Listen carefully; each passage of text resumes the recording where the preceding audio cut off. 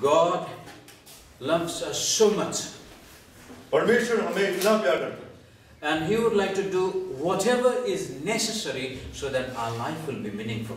और परमेश्वर हमारे जीवन में जो चाहिए वही करेगा कि हम लोग का जीवन मीनिंगफुल हो जाए. But the devil is such a thing that he would like to make our life as much miserable as possible. लेकिन शैतान कोशिश करेगा हमारे जीवन जितना हो सके वो दुखी बनाने का कोशिश करता है. What shall we do when this happens? क्या करेंगे हम जब ये होगा? Many a time when we suffer, when we go through problems, बहुत बार जब हम लोग कष्ट पाते हैं या प्रॉब्लम्स में जाते हैं, our first response is to look for human help. और पहला हम लोग क्या देखते हैं कि कैसे मनुष्य से हम सहायता को पाए. Our first response is to go to some people and talk about it. और पहला रिस्पॉन्स ऐसा होता है कैसे लोगों को जाके इस विषय में हम लोग बातचीत करें. It is not a bad thing to look for a human solution. ये कोई बुरा चीज नहीं है कोई मनुष्य का सहायता को ढूंढना. It's not a bad thing to go and talk to someone about your problem. और ये बुरा चीज भी नहीं है कि आप जाके किसी को अपना प्रॉब्लम का विषय में बोलिए. But it is not the best solution. लेकिन ये सबसे बेहतरीन सॉल्यूशन नहीं है. The first thing we ought to do as believers is to go to Christ. और पहला चीज विश्वासी बनके हमें मसीह के पास जाना है. We cry out to Him and we talk to Him about the things that are happening in our life. हमें उनसे बात करना है, हमें उससे बोलना है कि हमारे जीवन में क्या हो रहा है. When we go to God because of the problems we are facing, जब परमेश्वर के पास हम जाते हैं, जो प्रॉब्लम हम लोग फेस कर रहे हैं उसको लेके जब हम परमेश्वर के सामने जाते हैं, God may work in such a way that someone will come to help us to rescue us from that problem. परमेश्वर इस तरह से काम करेगा हमारे जीवन में कि कोई हमारे जीवन में आके हमें उस प्रॉब्लम से छुटकारा देगा. The responsibility to go to the people is not ours, it is God's. इसीलिए जो दायित्व है मनुष्य के पास जाने के लिए ये हमारा नहीं है, ये परमेश्वर का है. When we go to God, जब हम परमेश्वर के पास जाते हैं, when we cry out to Christ, जब हम मसीह को हमारे दिल से पुकारते हैं, ढूंढते हैं, then He will go to someone else. तो वो कोई किसी के पास जाएगा. And He will say, go back to that child of mine and help. और वो उनसे बोलेगा कि आप उस मेरा संतान के पास जाइए और उसको सहायता कीजिए. Or He will send holy angels to help us. या वो अपना पवित्र स्वर्गदूत भेज सकता है हमें सहायता करने के लिए. Or He will give us new ideas all of a sudden. And I didn't know that this could happen. और शायद हमें वो कुछ बेहतरीन आइडिया देगा कि हमें ऐसा लगेगा कि पहले में मैंने इस विषय में नहीं सोचा. Cry out to Jesus when ministry becomes a burden. और इसका टाइटल मैंने ये दिया है कि यीशु मसीह को पुकारो दिल से जब मिनिस्ट्री बोझ बन जाता है. The word ministry can be misleading for us sometimes. ये जो शब्द है मिनिस्ट्री कभी-कभी ये हमें हम गलत समझ सकते हैं.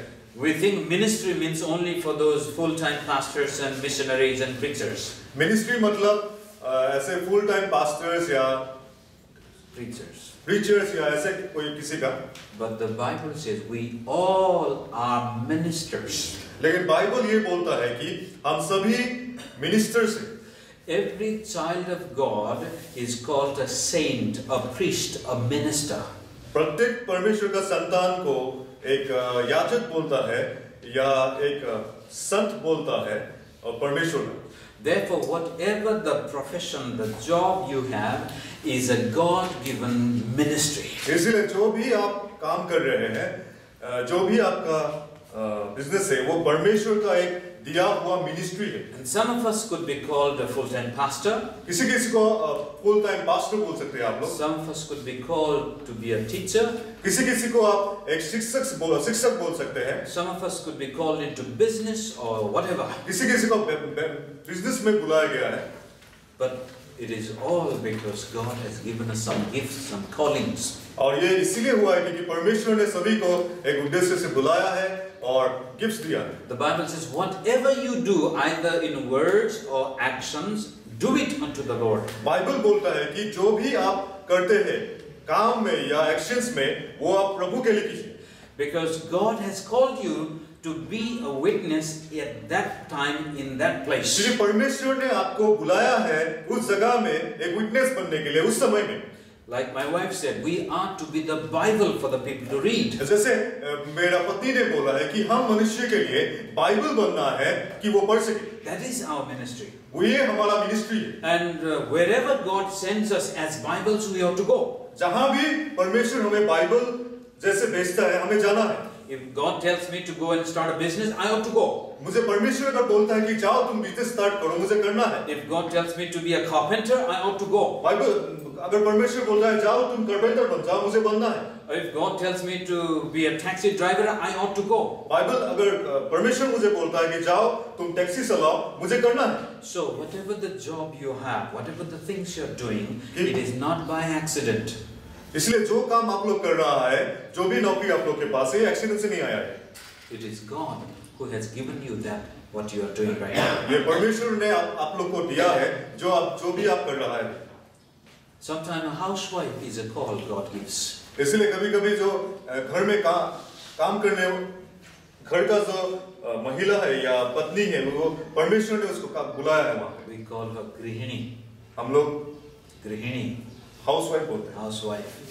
That's a call God has given to many women. ये परमेश्वर ने ऐसे ही बहुत सारा महिला को बुलाया है। No one can fulfill that calling except you. कोई भी वो कॉल को फुलफिल नहीं कर सकता है आप लोगों के अलावा। So the point is, today we want to see how not to allow these things that we are doing to be burdensome. इसलिए मेरा पॉइंट ये है कि आज मैं दिखाना चाहता हूँ कि हम लोग जो भी कर रहे हैं ये सब हमारे लिए बोझा ना बन जाए।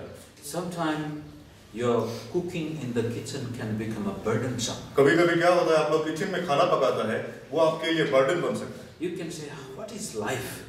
I have to cook for all the family 3 times a day. No one cares about me. आप लोग को ऐसा लग सकता है मैं 3 बार खाना पका रहा हूँ, मेरे लिए कोई चिंता नहीं करता है, केयर नहीं करता है। Maybe your job can become a burden because you have to get up in the morning, go to office, suffer and come back home. कभी-कभी आपका जो नौकरी है वो भी आपके लिए बहुत बोझा बन सकता है। मैं सवेरा निकल के जाता हूँ, सवेरा उठ के फिर शाम को देरी से वापस आना पड़ता है। Whatever the thing you are doing can wear you out, can become a burden. जो भी आप लोग कर रहा है वो आपके लिए एक बोझा जैसा बन सकता है। Life can become a burden sometimes. जीवन कभी-कभी आप लोग के लिए बोझा बन सकता है। Marriage can become a burden. कभी-कभी शादी आपके लिए बोझ बन सकता है। Raising new children can become a burden. कभी-कभी संतानों को पालन पोषण करके उठाने के लिए आप लोग को बर्डन बन सकता है। Study can become a burden. और पढ़ाई भी आप लोग के लिए बर्डन बन सकता है। Anytime these things can overwhelm our mind and our hearts and we begin to lose hope. कभी-कभी ये सब चीजें हमारे मन को पूरा मतलब बोझा बना देता है, फिर How we lose hope. और तब हम आशा को खोते हैं। How can we overcome this? अभी ये सब हम कैसे ओवरकम कर सकते हैं? Today the passage comes from Luke chapter 10 verse 38 to 42. और आज का पैसेज लूक चैप्टर 10 वर्स 38 से 42 तक है।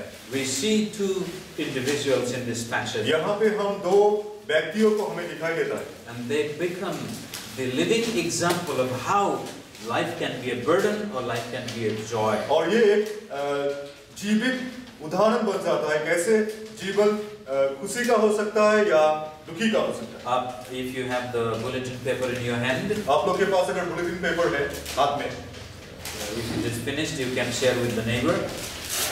अगर वो बुलेटिन पेपर खत्म हो गया है तो आप लोग कृपया अपना नेबर के साथ शेयर कीजिए। Let us read Luke chapter 10 38 to 42. आइए हम लोग पढ़ेंगे लूक चैप्टर 10 वर्स 38 से 42 तक।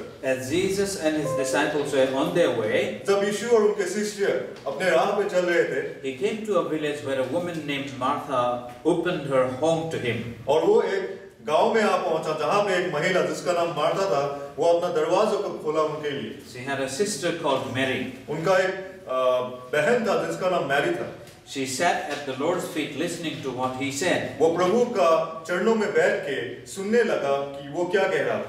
But Martha was distracted by all the preparation that had to be made. लेकिन मार्था अपना मन को इधर-उधर भटका रहा था कि क्या बनाना है क्या नहीं। She came to him and asked, वो आके उसको पूछा, Lord, don't you care that my sister has left me to do the work by myself? प्रभु क्या आप देखते नहीं कि मेरा बहन मुझे छोड़ के अकेला वो आपके पास है? Tell her to help me. उनको बताइए मुझे सहायता करने के लिए। Martha, Martha, the Lord answered. प्रभु ने उत्तर दिया, Martha Martha, You are worried and upset about many things. तुम बहुत चीजों को लेके तुम चिंतित हो और दुख में हो। But few things are needed. लेकिन बहुत कम चीजें चाहिए। Or indeed only one. और खाली एक चीज चाहिए। Mary had chosen what is better, और मैरी ने सबसे बेहतरीन चीज को उसने चुना, and it will not be taken away from her. और ये चीज उनसे लिया नहीं चाहिए. You have to picture yourself in a village where Jesus comes quite often. आप लोग अपने आप को उस गांव में देखिए जहां पे यीशु कभी आता है. Jesus was now on the way to Jerusalem. और यीशु अभी यरूशलेम की तरफ जा रहा था. But he didn't go directly to Jerusalem, but he wanted to minister to the towns and villages surrounding Judea. लेकिन वो यरूशलेम में डायरेक्टली नहीं गया था, लेकिन जो जुडिया में जो शहर था वहां पे वो जाना चाहता था. But whenever he was in this community, he would come to stay in Martha and Mary's house. लेकिन जब भी इस कम्युनिटी में वो आता था, वो पसंद करता था मार्था और मैरी का जगह में आने के लिए. And we don't know whether this is the same meal that we see in John chapter 12. और हम लोग नहीं जानते कि ये वही मील है कि नहीं जो जॉन चैप्टर 12 में है. Or it could be any other time that Jesus was coming at home. और शायद ये कोई भी समय हो सकता है जब यीशु ने इन लोगों का घर में आया था. And whenever Jesus comes to Bethany with his disciples, जब भी यीशु बेथनी में आता था अपना शिष्य के साथ, Mary, Martha and Lazarus, they would be so excited to welcome them. Mary, Martha और लाजरस उन लोग को निमंत्रण करने के लिए बहुत वो लोग आनंदित होता था. Most likely it is possible Martha was the eldest one. शायद मार्था सबसे बड़ी थी. So it was her responsibility to take care of the things at home. इसलिए उनका शायद ये दायित्व था घर का सारे चीजों को ठीक ठाक देखने के लिए.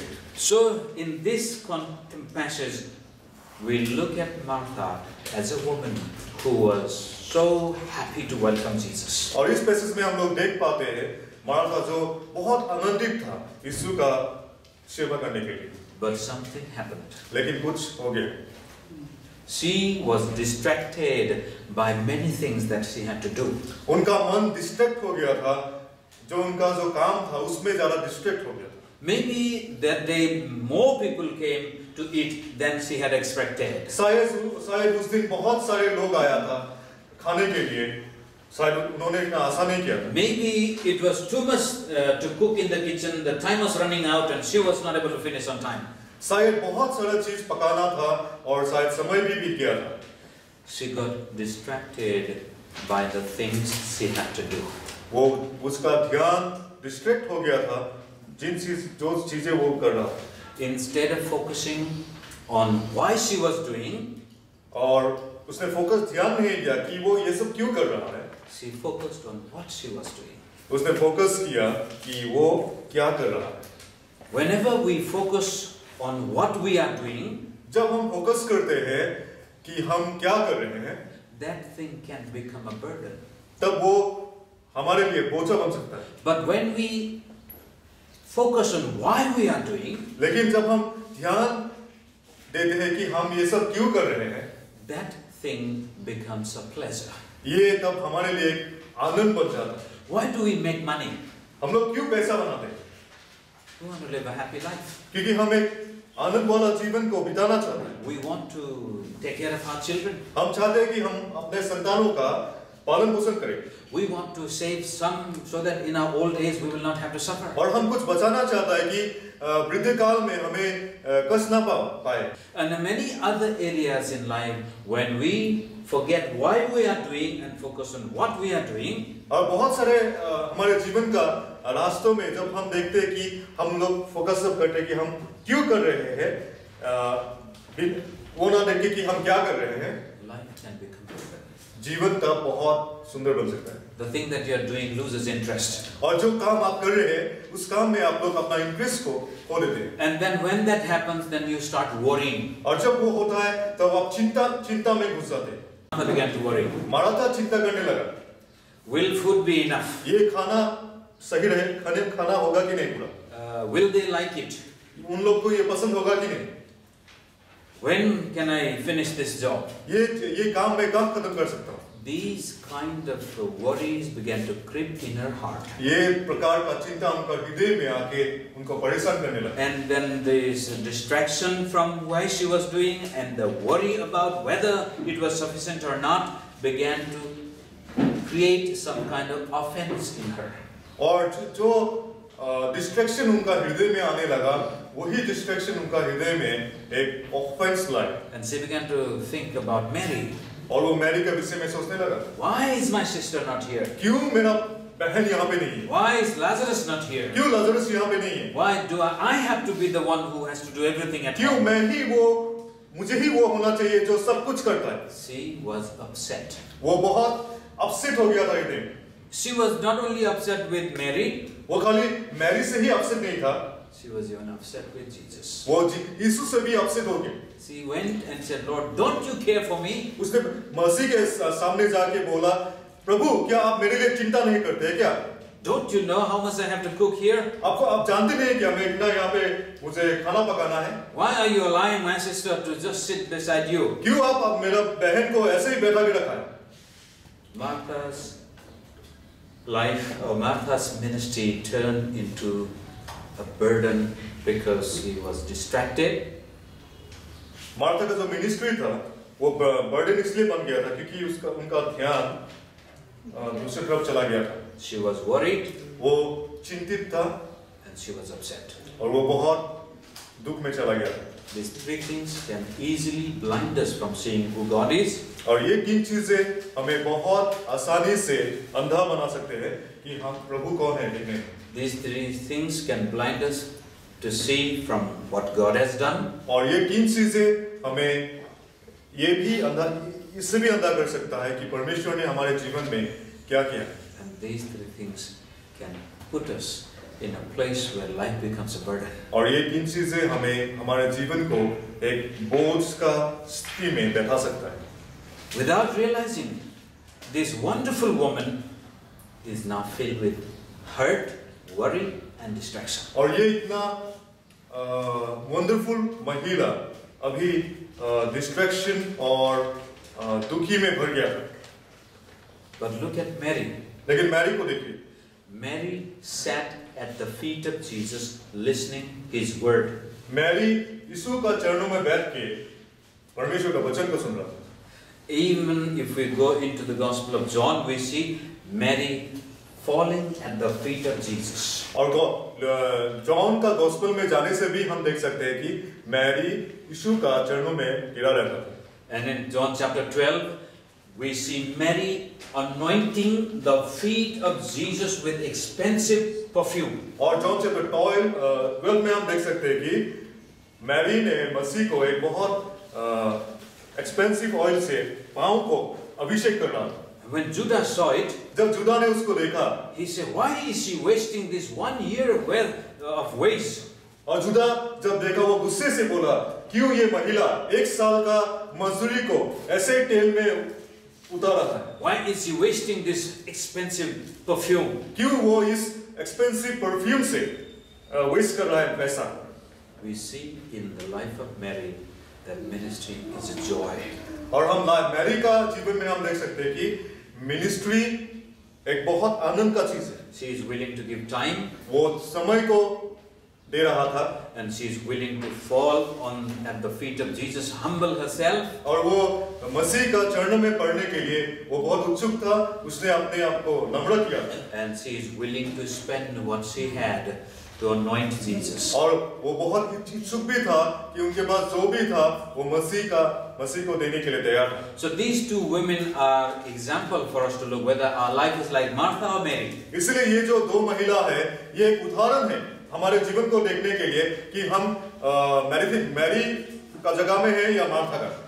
If we are like Martha, अगर हम लोग मार्था का जैसा है, if we are so easily distracted, अगर हम इतना सहज से हम लोग डिस्ट्रैक्शन में चला जाता है, if we are so easily worried about the things of this world, अगर आप बहुत जल्दी ये जगत का चीजों में अपना मन को डिस्ट्रैक्ट होता है, if you are a person so easily offended by other people's अगर behavior, आप एक ऐसा व्यक्ति है जो बहुत जल्दी दूसरे लोगों के बिहेवियर से ऑफेंडेड होता है, you will always suffer in life. आप रोज अपना जीवन में कष्ट को ही पाएंगे.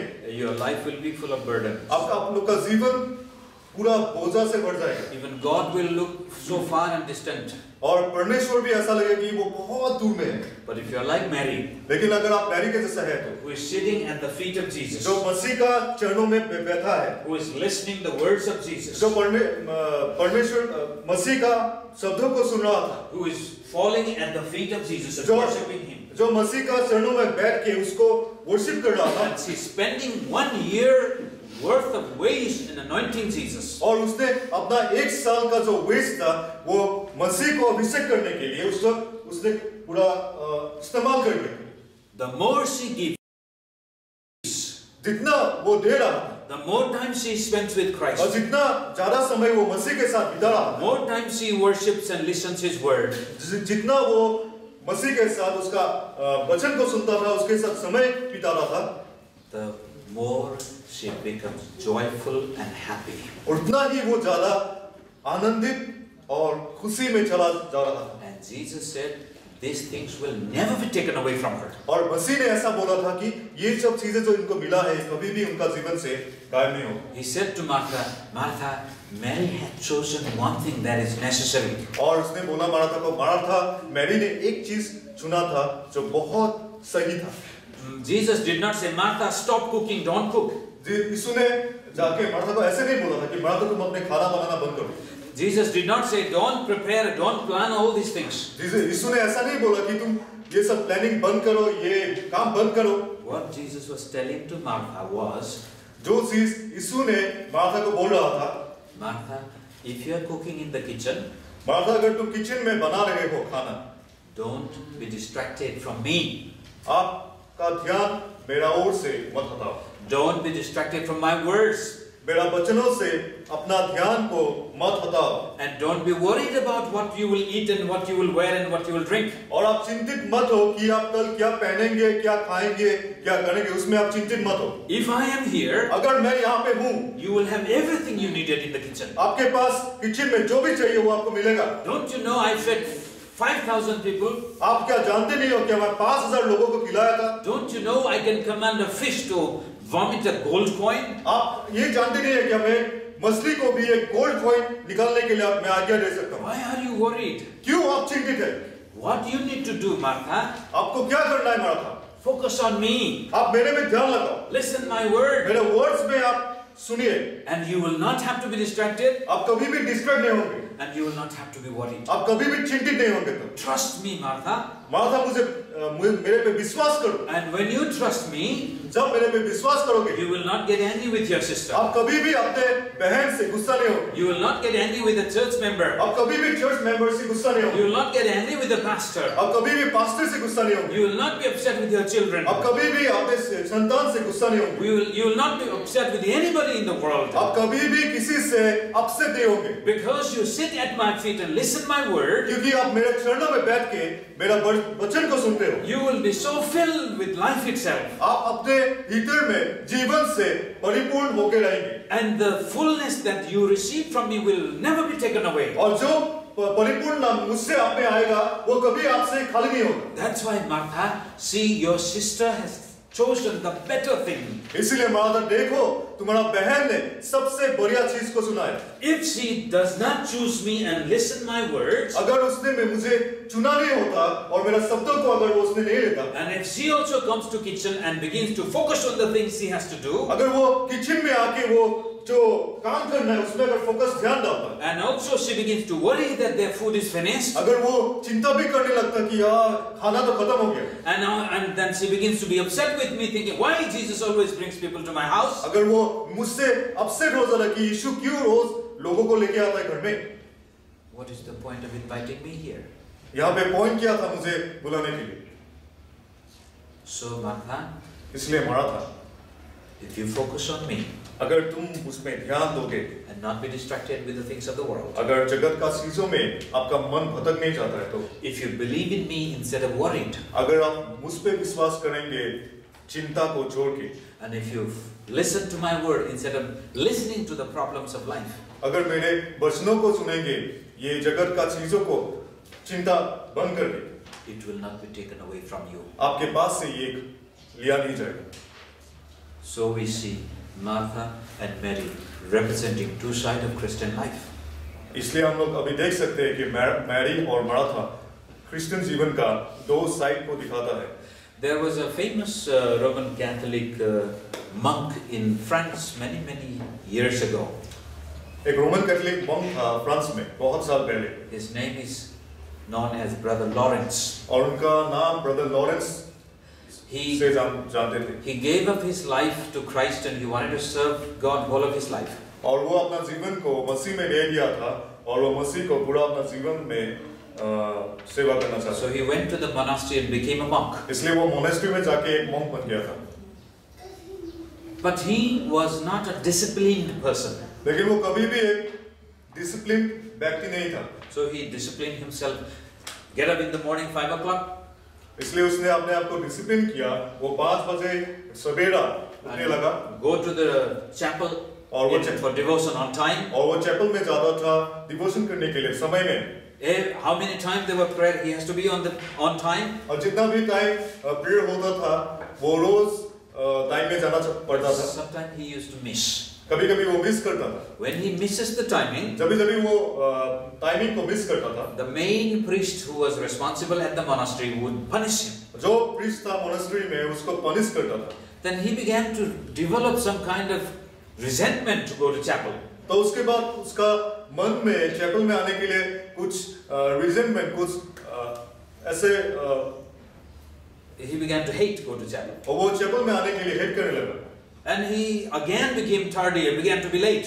और इसलिए वो फिर से ज़्यादा लेट हो गया और टायर्ड बन गया. But he loved God so much. लेकिन वो परमेश्वर को बहुत प्यार करता था. One day his punishment was decided. और एक दिन उसका पनिशमेंट को डिसाइड किया गया.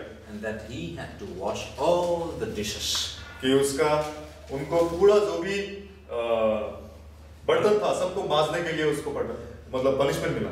Whole monastery dishes he had to. That is his job. और पूरा होल मोनेस्ट्री का जो बर्तन था उसको मांजने के लिए उसका काम मिला उसको. As he was washing the dishes, 1 day, 2 days, 3 days, like that. और 1-2 दिन बीतते गए जब वो बर्तन को मांजते गया. He began to hear some kind of music coming out of the vessels. और उसने कुछ तरह का म्यूजिक सुनने लगा वो बर्तन से. And then suddenly something clicked in his head. और पटाख से उसका मन में एक चीज आ गई. Why do I need to go to chapel? क्यों मुझे चैपल में जाना है? Why do I need to listen to those dirty, depressing, humming sound of the monks?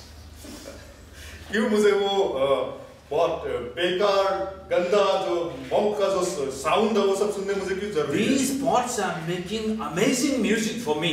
ये बर्तन मेरे लिए बहुत बढ़िया म्यूजिक बना रहा है. He began to worship God while he was washing the dishes. और उसने क्या किया जब वो बर्तन को मांज रहा था वो परमेश्वर का स्तुति आ रहा था. Then he wrote a small booklet at that time. और उसने एक छोटा सा किताब उस समय लिखा था. And he titled it God of Pots and Pans. और उसने उस किताब का टाइटल दिया परमेश्वर जो बर्तन और कटोरी का है. कटोरी का वो क्या कहते हैं? चमचों का परमेश्वर.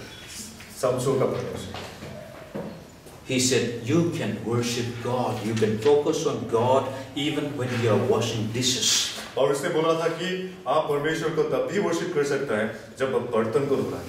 Martha could focus on God, full of joy, even while she was cutting the vegetables in the kitchen. Martha परमेश्वर को बस महिमा प्रशंसा कर सकता था जब वो सब्जी को काट रहा. But she forgot. लेकिन वो भूल गया. She also wanted to sit with Jesus. वो भी चाहता था यीशु के साथ बैठने के लिए. But someone has to cook. लेकिन किसी को तो खाना बनाना ही है. You cannot sit at the feet of Jesus forever without eating. आप पूरा समय सदा के लिए मसीह का चरणों में बिना खाना खाए बैठ नहीं सकते. If you all want to sit, I want to believe God, and you sit in the church 24 hours, 7 days a week, what's going to happen? अगर आप ऐसा करता है कि हाँ मुझे परमेश्वर में विश्वास करना है और पूरा 24 घंटे 7 दिन अगर आप बैठते हैं चर्च में हाँ मुझे परमेश्वर की खाली आराधना करना है तो क्या होगा? We will all die. आप लोग सब लोग मर जाएंगे. And when we go to heaven, और जब हेवन में जाएंगे Jesus may say, I don't know you. और जीसस शायद आपको बोल भी सकता है अरे मैं तो आपको नहीं जानता. You say, Lord, I gave my life, I hunger striked. आप मसीह को बोल सकते हैं कि प्रभु मैंने अपना जीवन को आपको दिया था, मैंने भूख हड़ताल भी रख दी। Jesus said, I did not tell you to do that. मसीह बोलेगा मैं तो ये आपको नहीं बोला था करने के लिए। So what Martha's life is telling us that we ought to work in the world. इसलिए मार्था का जीवन ये बोल रहा है कि हमें इस जगत में काम करना है। But we should not be distracted from God by what we are doing. लेकिन हमें डिस्ट्रैक्टेड नहीं होना है, जो भी हम करते हैं परमेश्वर से डिस्ट्रैक्ट नहीं होना। Money should not become our master.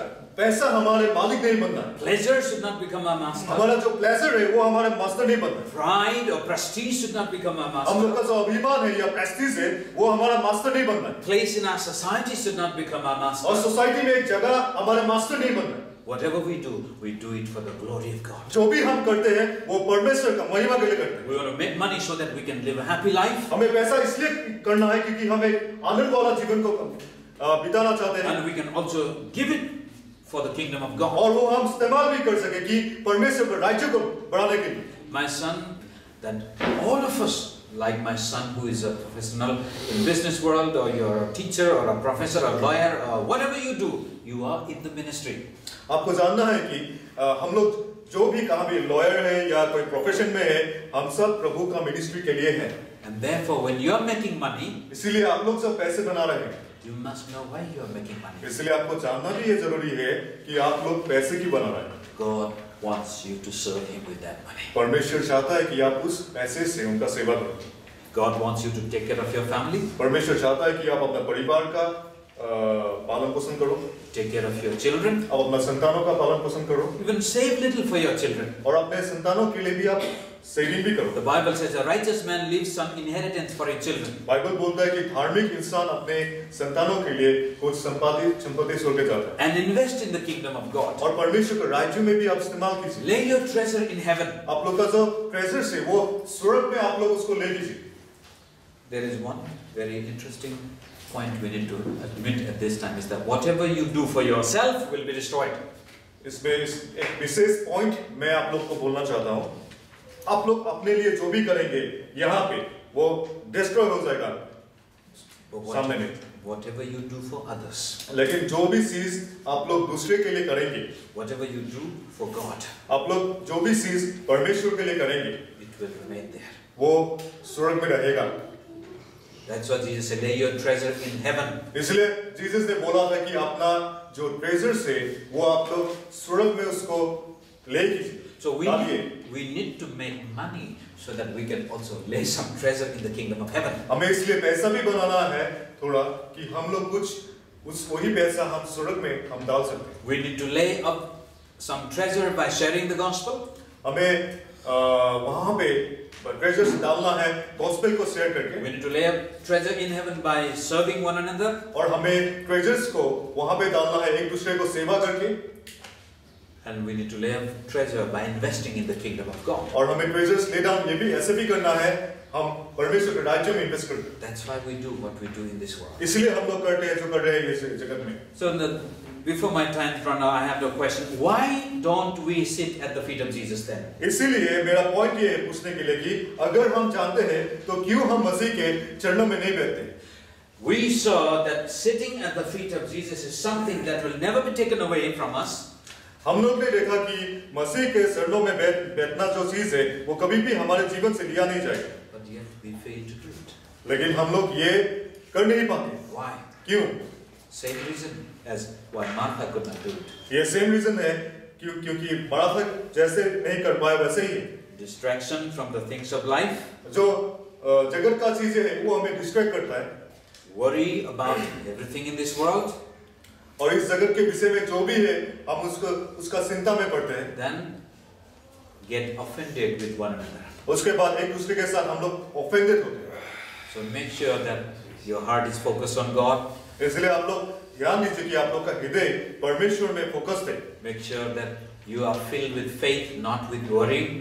आप लोग ये ध्यान दीजिएगा कि आप लोग विश्वास से परिपूर्ण हैं, ना तो चिंता से। And that you are not offended with one another, but you are filled with love. और ये भी देखिएगा कि एक दूसरे के साथ आप लोग ऑफेंडेड नहीं है, लेकिन प्रेम से भरा हुआ है। Then what happens when you sit at the feet of Jesus? अभी मसीह के चरणों में बैठने से क्या होता है? What does it mean to be sit at the feet of Jesus? और मसीह का चरणों में बैठने का मतलब क्या है? I wish we could all go back 2000 years ago and go back to Bethany. मैं चाहता था कि अगर हम लोग 1000 साल पहले बेथनी में जा सकते थे। 2000 साल पहले। 2000 साल पहले। Go back to Bethany. Bethany में हम लोग जा सकते थे अगर। Go to Martha's house. Martha के घर में अगर जाते। And sit with Mary. और मैरी के साथ अगर बैठते हम लोग। Can we do that? हम लोग ये कर सकते हैं। But much more than that, Jesus is alive today. इससे भी ज़्यादा यीशु जिंदा है। He was limited in a human body at that time. उस समय मनुष्य के शरीर में वो लिमिटेड था। But today he rose again from the dead, and through the power of the Holy Spirit, he is present with us. लेकिन आज भी वो पवित्र आत्मा के द्वारा वो जीवित हो गया और पवित्र आत्मा द्वारा वो हमारे साथ है। He said, where two people are gathered in one heart and one mind, वो बोला था कि अगर दो व्यक्ति एक मन से, एक हृदय से, जहाँ पे एकत्रित होता है, I am there. मैं वहीं पे उपस्थित हूँ। So much so that Jesus said, I am going to stay in you. और इसके द्वारा यीशु बोलता था कि मैं तुम्हारे अंदर ही रहूँगा। If anyone hears my voice, अगर कोई भी मेरा आवाज को सुनता है, opens the door of the heart, अगर वो अपने दिल का दरवाजा को खोलता है, I will come inside him. मैं उसका अंदर में घुसूंगा। So Jesus is right in our hearts. इसीलिए यीशु हमारे हृदय में है। We are the temple of the Holy Spirit. हम पवित्र आत्मा का मंदिर है। And we are filled with divine nature of God. और हम परमेश्वर का नेचर से, प्रकृति से हम लोग परिपूर्ण हैं। So we don't have to go to Bethany 2000 years ago. इसलिए हमें बेथनी में 2000 साल पहले जाना नहीं है। We don't have to wait for thousands of years for Jesus to come back again. इसलिए हजारों साल हमें रुकना भी नहीं है कि यीशु वापस आएगा। He is with us and in us. वो हमारे साथ है, अंदर में है। We are hidden in Christ. Christ is hidden in us. It's an amazing mystery. मसीह में हम लोग छिपे हैं और मसीह हम में छिपे हैं। So when you sit at the feet of Jesus, इसीलिए आप लोग जब मसीह के चरणों में बैठते हैं, you don't sit blindly.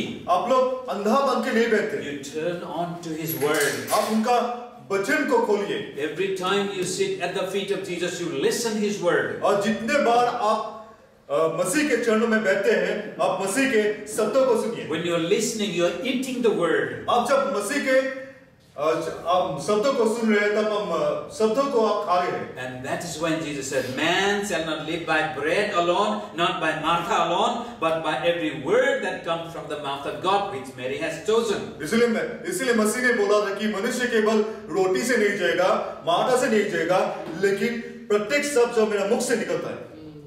When you eat the Word of God, जब आप परमेश्वर का वचन को खाते हैं, you become strong in your innermost being. आप अंदर में शक्तिशाली बन जाते हैं। And your spiritual life becomes strong. और आपका आत्मिक जीवन भी बहुत स्ट्रांग हो जाता है। And no one has to teach you how to be a good Christian. इसलिए कोई भी उसके बाद आपको सिखाना नहीं पड़ता है कि आप कैसे अच्छा क्रिश्चियन बनेंगे। Wherever you go, you carry the presence of God with you. आप जहाँ भी जाते हैं, आप परमेश्वर का उपस्थिति को लेके चलते हैं। And Jesus does not become some kind of a vague deity hidden somewhere in the mountain. और यीशु आपके लिए ऐसा कोई परमेश्वर नहीं बन जाता है कहीं वो पहाड़ में छिपा जैसा। He becomes your close friend. वो सबसे आपका नजदीकी दोस्त बन जाता है। You have intimacy with Christ. उनके साथ आपके पास इंटीमेसी होता है। You know, many problems in life could be solved if we could know Christ intimately. बहुत सारा प्रॉब्लम हम लोग का जीवन में अभी तक सॉल्व हो जाता अगर हम लोग मसीह को इंटीमेटली हम लोग अगर पहचान दें। Before I came to Christ, I was mentally, physically, emotionally a very, very sick person. और मसीह में आने से पहले मैं मेंटली, फिजिकली, इमोशनली बहुत एक बीमार व्यक्ति था।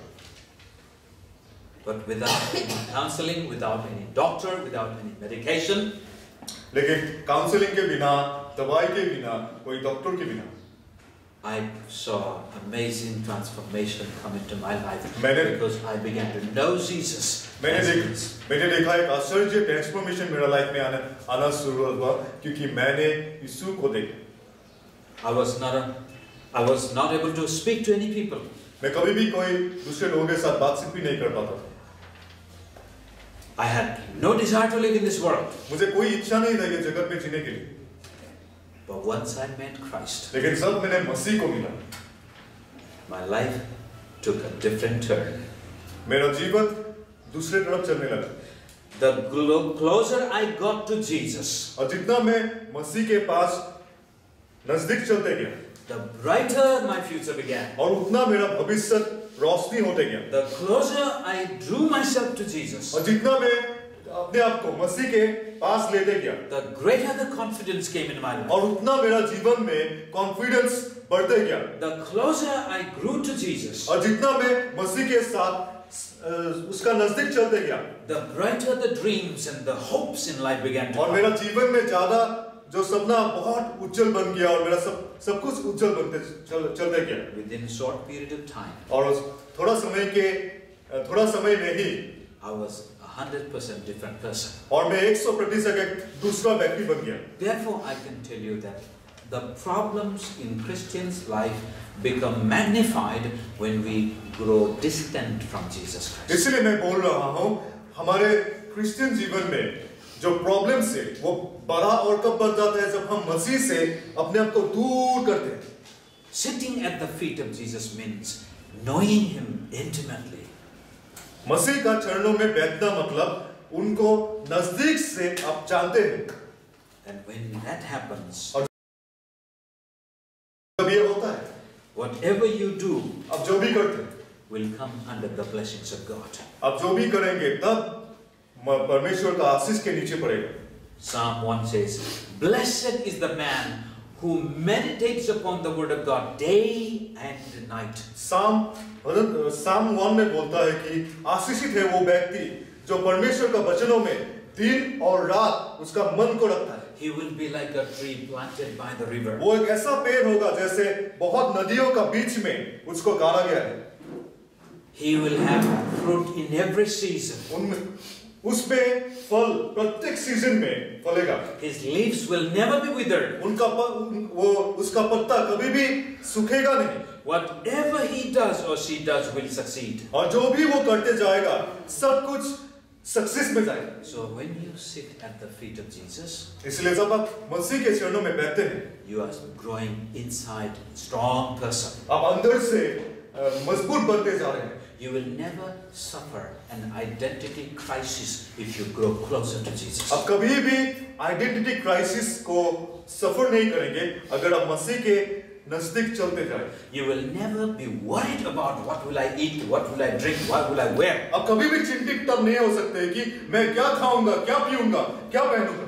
And you will never be upset with other people how much they may come against you. और आप दूसरे लोगों से भी आप कभी भी कष्ट को नहीं पाएंगे जितना भी वो आपके पीछे आए विरुद्ध में। You will be a healthy person in your emotions. आप अपना इमोशंस में हेल्दी व्यक्ति बनेगा। So finally, lastly, how to sit at His feet. इसलिए अंतिम में हम लोग देखेंगे कैसे उसके चरणों में हम बैठेंगे। I said get up in the morning or afternoon or evening whenever you have time. मैंने बोला था कि आप सवेरा उठो या इवनिंग में उठो जब भी आपके पास समय हो। First thing you do, you talk to Jesus. पहला चीज आप कीजिए, मसीह से बात करना शुरू कीजिए। Especially if you get up in the morning. अगर आप सवेरा उठते हैं, if you have a habit of getting up early in the morning, अगर आपके पास सवेरा जल्दी उठने का एक हैबिट है, अगर you take time to open the Bible. आप समय लीजिए बाइबल को खोलने के, and you sit with Jesus. आप मसीह के साथ आप बैठना शुरू कीजिए। Open your Bible even when you are praying and worshiping God. आप बाइबल को तब भी खोलिए जब आप प्रार्थना कर रहे हैं या वर्शिप कर रहे हैं परमेश्वर को। Even when you pray, sometimes God speaks to you, sometimes you feel led by God. और जब भी आप प्रार्थना करते हैं, कभी परमेश्वर आपको बातें करता है, आपको ऐसा लगेगा परमेश्वर आपको लेके चल रहा है। Read those passages that touch your heart. वो सब वर्ड्स पढ़िए, परमेश्वर का वचन पढ़िए जो आपका हृदय को छुआ है परमेश्वर ने। Go back to the promises that you need in life. और उस प्रतिज्ञा में जाइए परमेश्वर का जो आपका जीवन में चाहिए। Speak them out loud with your mouth. और वो प्रतिज्ञा अपना मुंह से अंगीकार कीजिए जोर से। Open your Bible and open your mouth to God. आपका मुंह को परमेश्वर के लिए खोलिए। Spend time in worship. आप परमेश्वर के साथ वर्शिप में अपना समय को बिताइए। And listen to what He says in the Word. और आप सुनिए वो अपना वचन में आपको क्या बोलता है। When you do that, जब वो करेंगे आप, your spirituality will jump. आपका जो आत्मिक जीवन है वो जंप मारेगा। You will not be an irrational person. तब आप एक इरेशनल व्यक्ति नहीं बनेंगे। But you will be a wise person. तब एक ज्ञानी व्यक्ति जैसा आप चलने पड़ेंगे। But there is a danger sometimes we become irrational. कभी का एक डेंजर है, कभी-कभी हम इरेशनल बन जाते हैं। Oh, Jesus said, don't worry, so you stop working at all. और कभी-कभी ऐसा मत कीजिए कि जीसस ने बोला है चिंता मत करो, तब आप क्या करते हैं, काम करना ही बंद करते हैं। Oh, Jesus said, don't be distracted, so you stop doing what you are supposed to do. और जीसस कभी बोलता है कि आप डिस्ट्रैक्टेड मत हो, इसलिए आप क्या करते हैं, सब काम ही बंद कर देते हैं आप करने के लिए। If Martha did like that, there would be no food in that day. अगर मार्था ने उस दिन ऐसा करता तो कोई भी खाना नहीं रहता। You become a wise person to live life once you begin to sit at the feet of Jesus. आप जब मसीह के साथ चरणों में बैठना शुरुआत करते हैं, तब आप एक ज्ञानी व्यक्ति बनना शुरू होते हैं। And whatever you do, you will succeed in life. और आप जो भी करेंगे, आप सक्सेस पाएंगे। And ministry and life will not be a burden. और कभी भी आपका मिनिस्ट्री, आपका जीवन आपके लिए बोझा नहीं बन सकता। Let's pray. आइए प्रार्थना करें। Let's pray that